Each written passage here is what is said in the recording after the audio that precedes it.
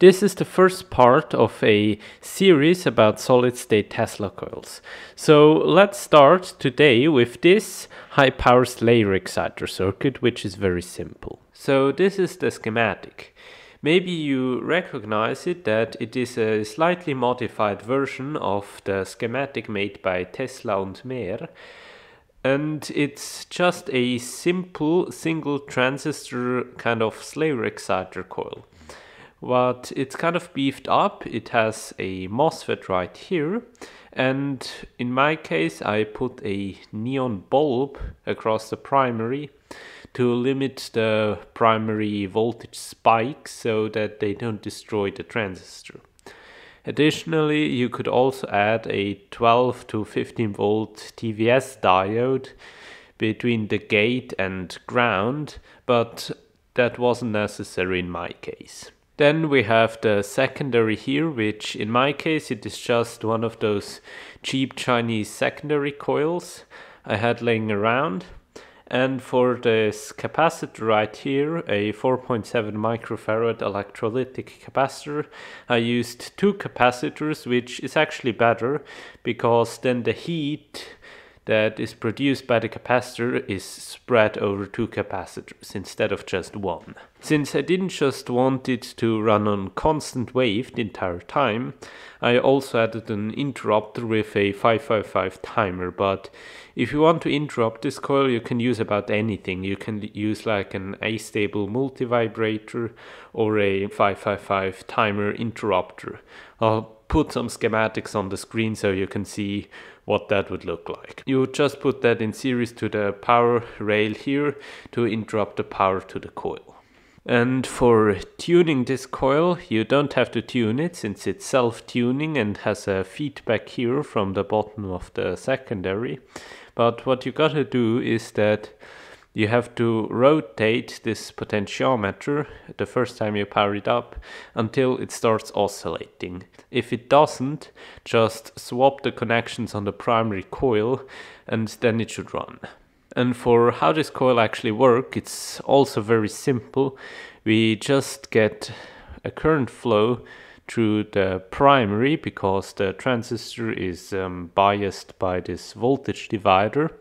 Then as soon as the current starts flowing, it generates a magnetic field which induces a voltage in the secondary coil. And as soon as that voltage has reached its maximum, it's gonna turn off the transistor by stealing its current and so dropping the voltage on its gate. And like that, the transistor is gonna turn off. As soon as the transistor is off though, the current will stop flowing in this coil, and so the magnetic field will collapse. And like that, the voltage will sink on this coil and it can't draw power from the transistor's gate anymore.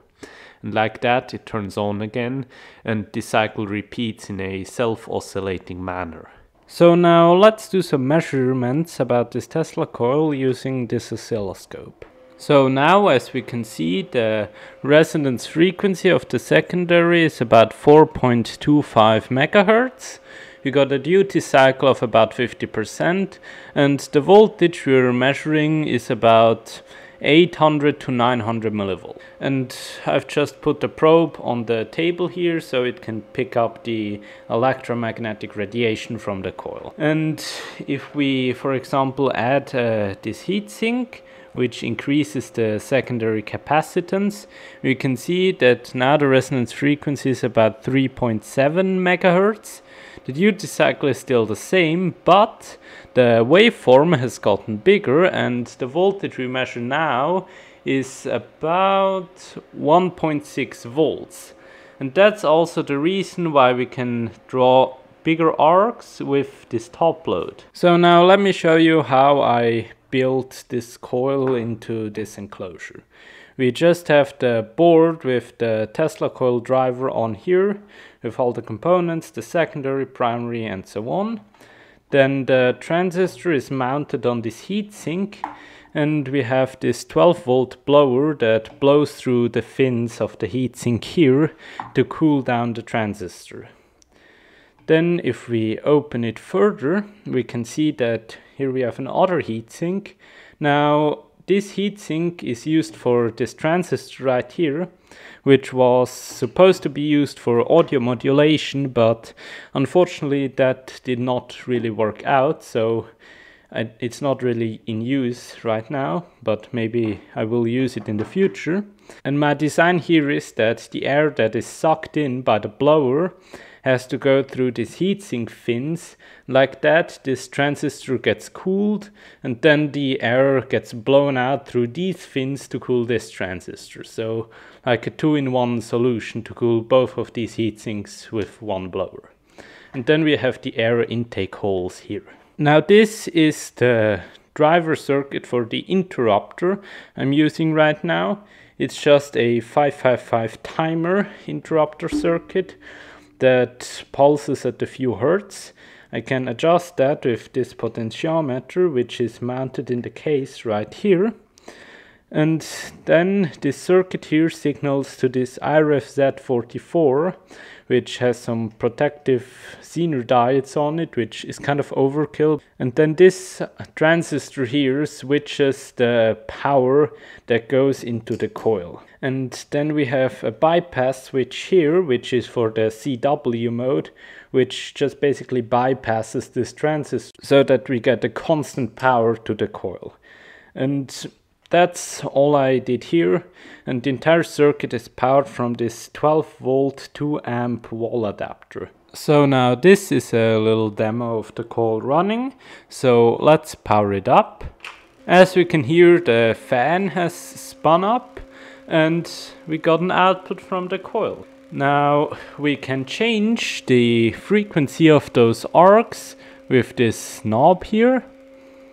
Now, for example, they're pulsing at a slower rate than here.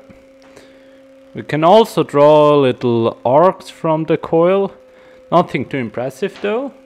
But now let me show you the electromagnetic power transfer to this light bulb here. Warning though, since the coil is now in an interrupted mode, there will be a lot of flashing, so an epilepsy warning from me here. But now let's see it. We can see that the bulb flashes quite brightly close to the coil, and of course the flashing of the light changes depending on the frequency of the arcs. But since that flashing light is quite annoying, let's switch to the CW mode. And now we have a constant output. Now we put the light close to it, there is no flickering anymore, and we get quite a decent power transfer. Like the light is still flickering slightly, and I gotta say that it's quite impressive how bright this light is. When it's right near the coil, it's basically at full brightness, so that's quite nice. We can also set it down there and it continues to glow. So in this clip I held a light bulb near it, and the argon in the bulb was glowing very nicely and created some absolutely stunning patterns, so I hope you enjoy. So this is all I have for today. I hope you enjoyed it and thank you for watching. Stay safe and keep exploring science. This was Science by Sergio and I'm out.